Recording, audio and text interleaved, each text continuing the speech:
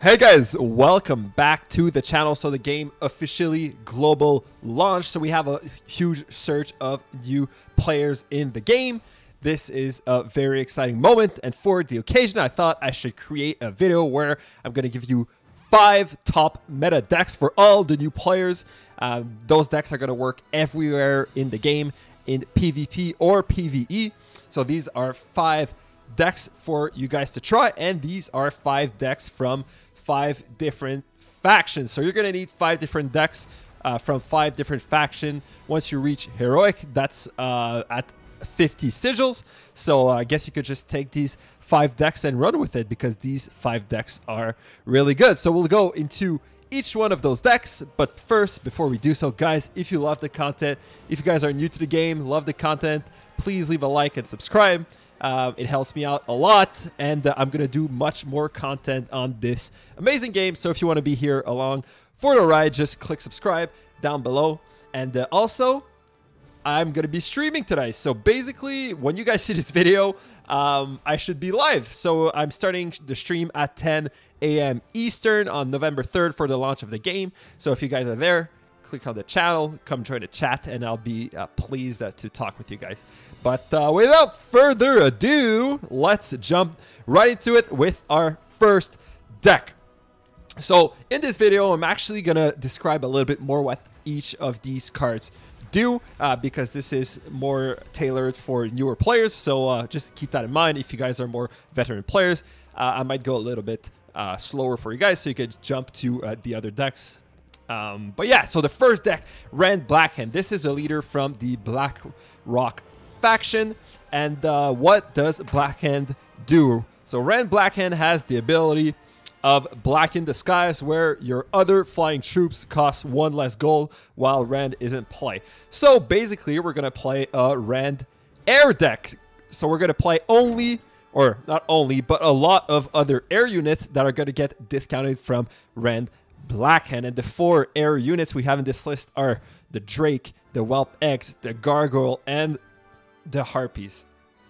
So first of all, the Harpies. The Harpies are probably the best unit in the game.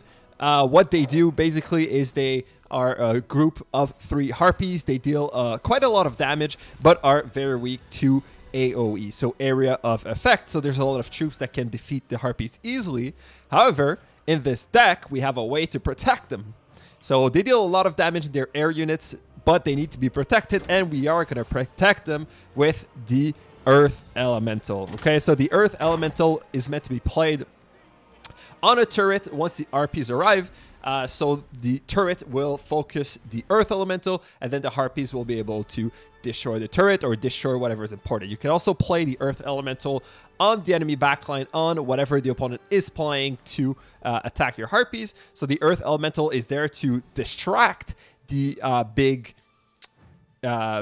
splash damage units from your opponent, and then the Harpies can take them down. So this is a great combo, Harpies with any other unbound units. So yeah, guys, I forgot to mention a really important piece of the puzzle. The Earth Elemental is unbound.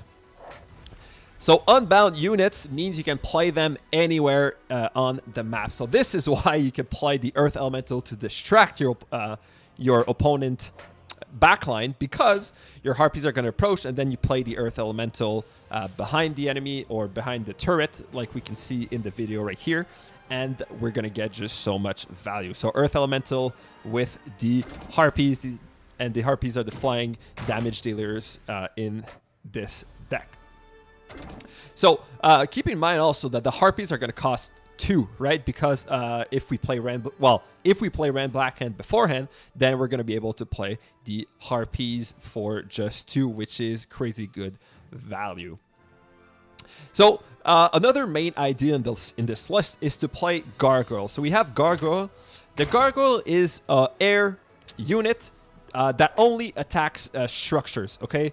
However, that unit, or the Gargoyle, has a lot of health, and it's also armored. So very, very good unit, because it deals so much damage to structures, but we need to help the Gargoyle to get there. So how are we going to help the Gargoyle? We're going to help it with playing our Drake, Our Drake is a flying damage dealer, but this one does AoE. So if your opponent is playing any swarm units, well, then the Drake is better to deal with those than the Harpies. Or we're also going to defend it with our Rend Blackhand. So basically, Rend Blackhand, our leader, costs 6. It's basically a Drake, but when the Drake dies, it spawns Rend Blackhand on the battleground, and he's going to charge forward, deal damage.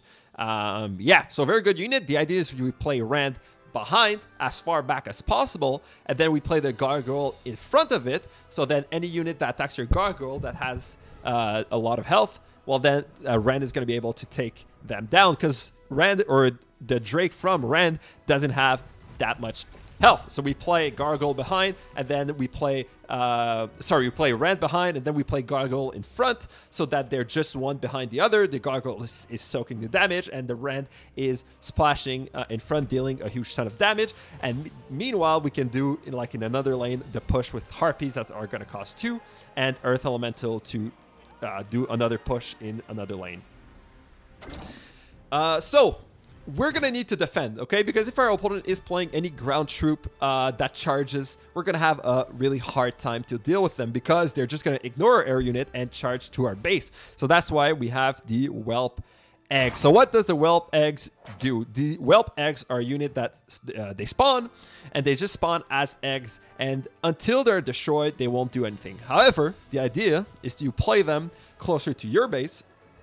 So when your opponent is pushing with something, he's going to focus those Whelp Eggs, which are going to spawn those Whelps, and the Whelps are aerial unit. I think they deal a little bit of splash damage, but they deal just a lot of damage overall. So it's a little bit like Harpies, but it's really good to force the opponent to attack them. So really, really good unit. So you play your Whelp Eggs to defend, and you also have your Safe Pilot. So the Safe Pilot, you guys must all have it. I think it's one of the first unit you get in the game.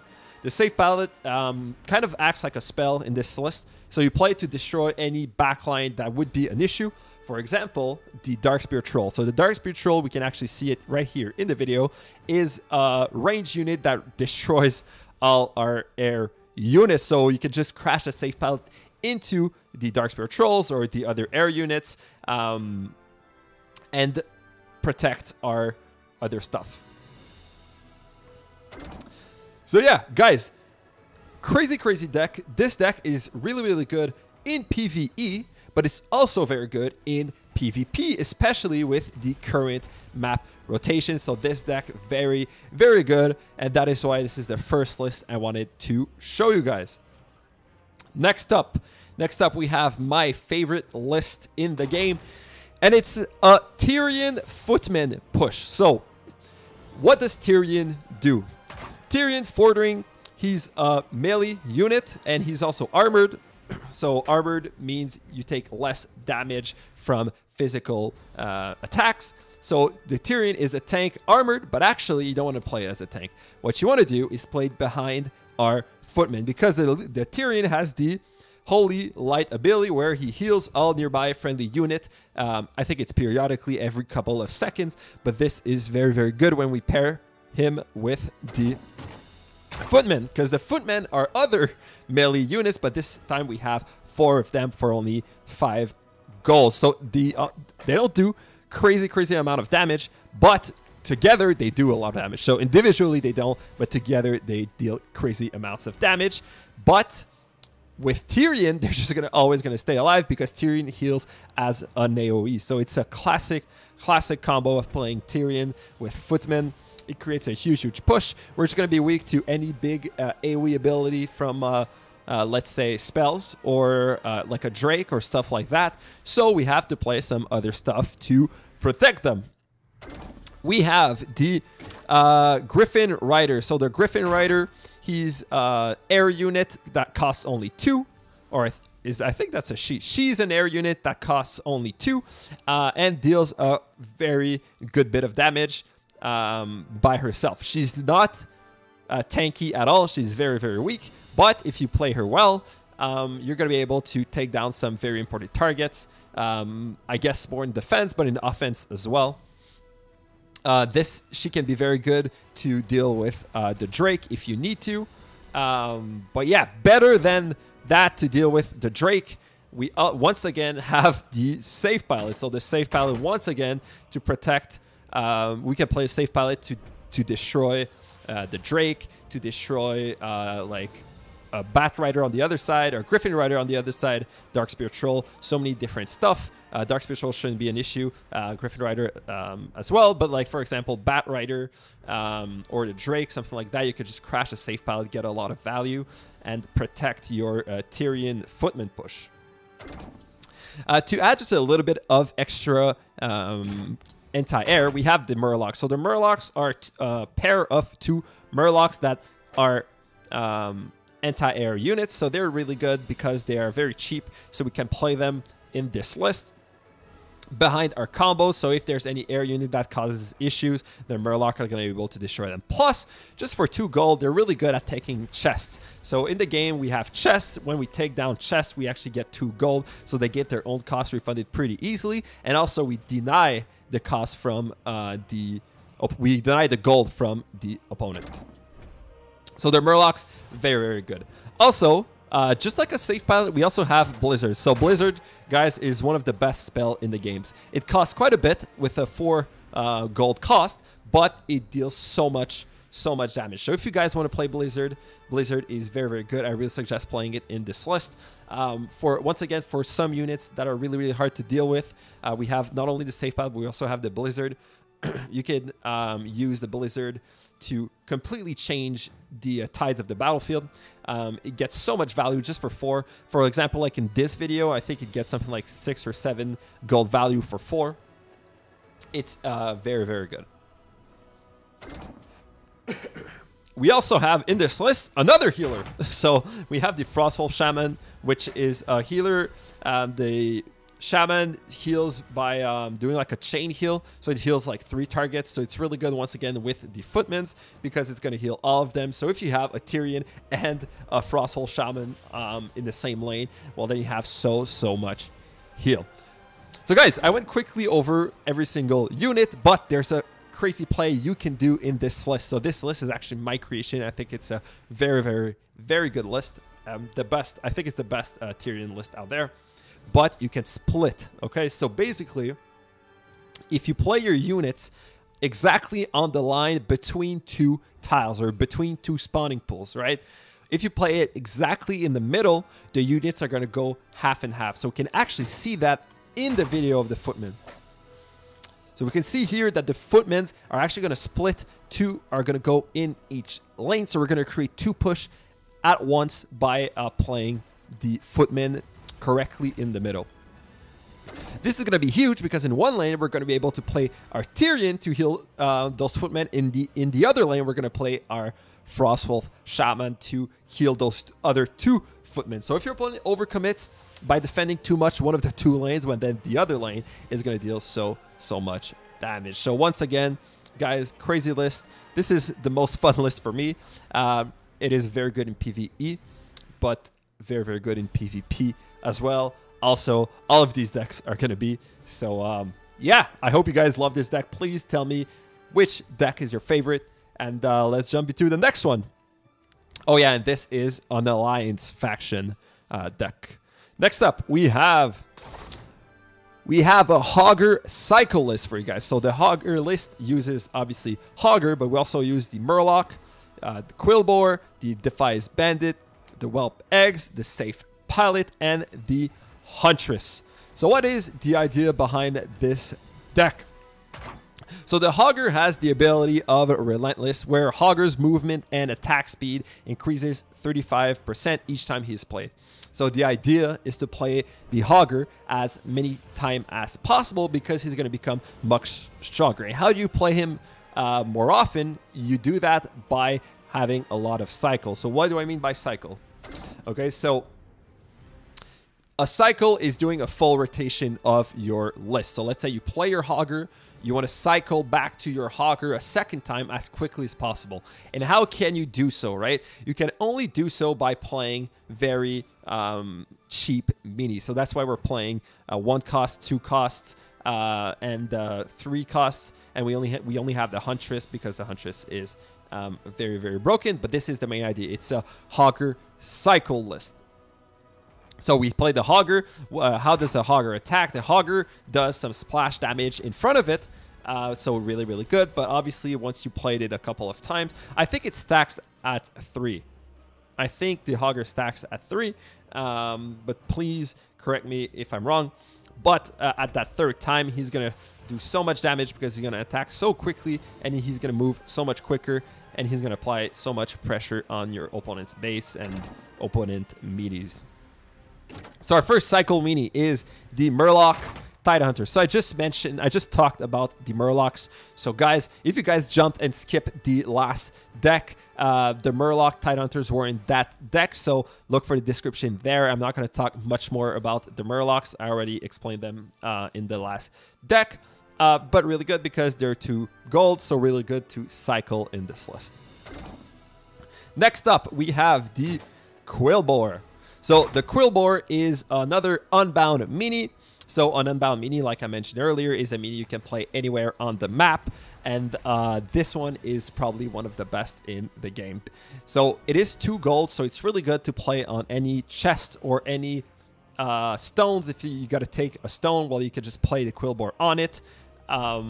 Yeah, Quillboar is very, very good. It doesn't do that much damage, but just the ability of playing it anywhere is very good because you can combo it with other stuff, destroy some backline, distract some stuff. So really, really good. Next up, we have the Defias Bandits. So the Defias Bandits are 1 gold mini, which is fantastic because obviously of that cycle potential of being 1 gold. But they're very, very good, even for that 1 gold. So they have the ability of, well, first of all, they're cloaked, which means they're invisible or won't be targeted by enemies until they reveal themselves. Okay? And once they reveal themselves, they actually stun enemies with their attack. So they're really, really good in defense if you can play them correctly. They're very, very good. Next up, we have, once again, the Whelp Eggs. So I talked about the Whelp Eggs in the Rend Blackhand list. You play them, they're eggs. They need to be attacked or they won't do anything. But once they're attacked, they hatch and they deal good amount of damage. And they're really good to distract and defend. What's good about the Whelp Eggs in this list is that once they reveal, well, then you can play the Quillboar to protect them and then just create a good amount of pressure. Once again, in this list, we have the Safe Pilot. So I think you guys are starting to see a pattern. The Safe Pilot, guys, is one of the best units in the game, if it's not the best unit. It's crazy good. The amount of damage from the explosion by itself, I think, is worth 3 gold. And then we have the Safe Pilot, which is going to attack afterwards.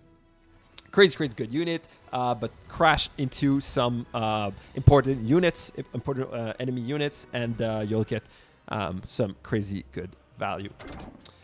So finally in this list, we also have the Huntress. So the Huntress is our most expensive mini in this list. And the idea is to play the Huntress with the Hogger.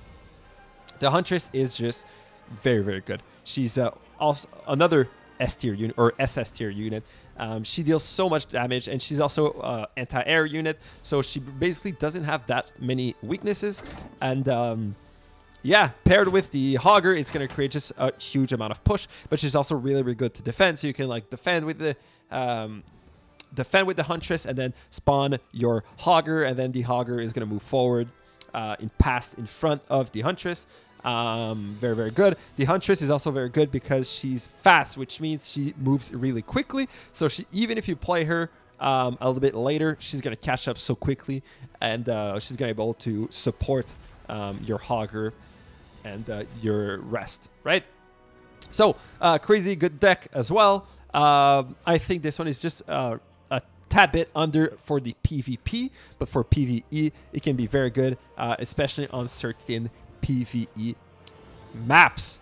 All right, next up we have my favorite undead leader, and it's Baron Rend Air. So this is a Baron Rend Air cycle list, Necromancer list, because the main idea is to play our Baron Rend Air and our Necromancer. So we're going to get into the Necromancer very soon. This list uses Baron Rend Air, the Gargoyle, the Ghoul, the Quillboar, the Blizzard, the Necromancer, and the Harpies. So very, very good list. Once again, a lot of units we've already talked about. We've talked about Gargoyle, Quillbore, Harpies. So let's skip them quickly and go over the other 3 units. We have the Ghoul. The Ghoul is a 2-cost gold tank, and he has a crazy ability. When he kills an enemy, there's gonna be like a body on the floor, and the Ghoul is gonna feed upon that body and heal back his health. So this is very good, because that means sometimes he's gonna stay alive just for so long, and in defense, it's very good. So Baron Rivendare. Let's go over Baron Rivendare, what Baron Rivendare do. He has the passive ability of Army of the Dead, which means Rivendare periodically summons skeleton at building you control. Which means we're always going to have so much pressure in every single lane, because we're going to have skeletons that are going to spawn all the time. So our opponent won't be able to play a miner for free. He won't be able to play really cheap stuff for free, because our skeletons are going to destroy it. So Baron Rivendare, very good as a passive ability. So that passive ability from Baron Rivendare is really good with the Ghoul, because if the Ghoul starts tanking a lot and stays immobile for like a lot of time, well, there's going to be skeletons that are going to stack on that push, and there's going to be skeleton from our Baron Rivendare, but also from our Necromancer. So our Necromancer is the unit that is going to spawn the most skeletons, right? So Baron Rivendare spawns some skeletons, but now we also have the Necromancer that spawns skeletons. And yeah, very good unit, because the Necromancer himself also does some very good damage. So we're seeing in every single list the Gargoyle. The Gargoyle is very strong. And we can see even here in the video that the Necromancer deals a lot of damage to the Gargoyle, which makes him very powerful. Why is it really good against the Gargoyle? That's because the Gargoyle is armored, so he takes 50% less physical damage, and the Necromancer deals elemental damage. So Gargoyle resistant against physical damage, and the Necromancer does elemental damage to the air. So he's going to deal a crazy amount of damage to the Gargoyle, which makes him very good. So really important, guys, to note the resistant armored trait and what they do. Really important for you guys to understand that. So in this list, we also have, like I mentioned, the Quillbore and Harpies. So we can create some very good push by playing our Harpies and then playing our Quillbore to tank for the tower. So this is a crazy good combo. Look out for a combo video that's going to come out shortly. But yeah, Quillbore and Harpies together, very strong. And then you have Necromancer with the Ghoul, but you also have Necromancer with Baron Rivendare. So I quickly talked about the passive, and now let's talk about the unit. So he's another fast unit that costs 4, and he's armored. Okay, so once again, he's going to take less damage from physical damage, but he's also fast, which means he's really good to push on certain lanes and to push with like the Necromancer or something like that. He's a very good tank, and he's a tank that moves very quickly. This is really good because you can catch your opponent by surprise when he's out of gold with a Baron Rivendare in a lane. And then finally we have the Gargoyle once again. However, this time it's different. The way we want to play the Gargoyle is to put it in another lane than where you are pushing with the rest. So you're going to play Baron Rivendare, Necromancer, Ghoul, maybe even Quillbore and Harpy, stuff like that in a lane, and then your opponent is going to have to answer. And once he answers, you drop the Gargoyle in the other lane, and there's nothing your opponent is going to be able to do. If your opponent does have a counter for the Gargoyle, then you have your Blizzard to be able to destroy that that counter to the Gargoyle. So if your opponent plays a Necromancer, well, then you play your Blizzard on the Necromancer, and then you get a lot of value. So guys, this is also one of my favorite lists, one of the best lists in the game. In the PvP meta, it is very popular, very good. So yeah, that's why it's here on the list. The list is in no particular order, by the way. And then finally we have this is our undead list, in case you guys didn't understand. And finally, for our last list, we have Grommash list. So this is a Grommash Bloodlust list from the Horde faction. It plays Grommash, the Stonehoof Tauren, the Darkspear Troll, the Murlocs, the Frostwolf Shaman, the Ghoul, and the Safe Pilot. So a lot of units we've already seen with the Safe Pilot, the Ghoul, the Shaman, the Darkspear Troll, and the Murlocs. But we also have the Stonehoof Tauren, and we have Grommash. So let's go quickly over Grommash first. So Grommash, another 4 cost. I think they're all 4 costs. No, Rend is 6 cost. Yeah, so Grommash, what he does, he has the ability of, for the Horde, where all nearby friendly units gain Bloodlust. And Bloodlust is 33% increased movement speed and attack speed. So all the units around him are going to get this buff, which is very good when you combo it with some other stuff. Grommash by himself, he's fairly tanky, but not too much. He doesn't have armor or anything like that. So you kind of don't want him to be played alone, because once he gets destroyed, your other units lose the Bloodlust and we're gone. So that's why we play the Ghoul and the Stonehoof Tauren. So what is the Stonehoof Tauren? The Stonehoof Tauren is a unit that charges into battle. So the Stonehoof Tauren, once it engages enemies, is going to charge the first target it sees, and it's going to deal a good amount of damage, and then she's going to start attacking, which is very good against a lot of different units. So the Stonehoof, very good, especially with Grommash. She's going to do so much damage, and also she's going to charge in front of Grommash. So Grommash is still gonna apply pressure. He's still gonna attack, but the Stonehoof is gonna be just a little bit in front, and so she's gonna be the one soaking the damage for Grommash.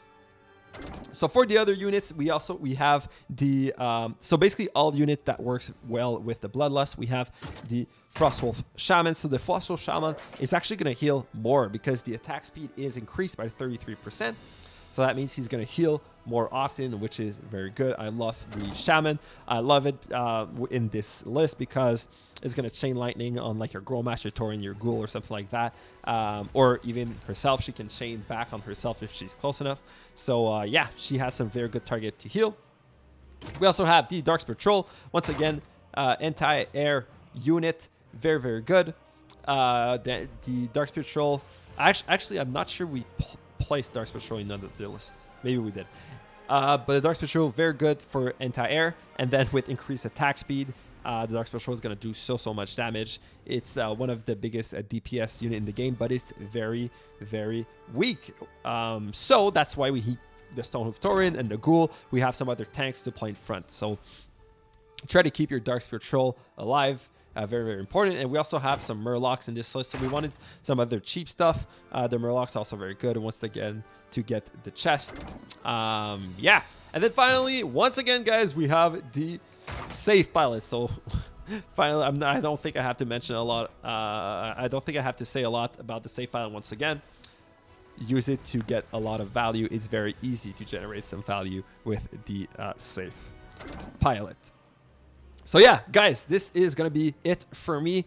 I hope you guys enjoyed. I hope this is useful. Please tell me if you guys enjoyed these decks. Please tell me which one is your favorite. Tell me which one worked the best for you guys. And yeah, guys, jump on the stream if I'm still alive. Yeah, I'll see you guys in the next one. Bye, guys. Take care.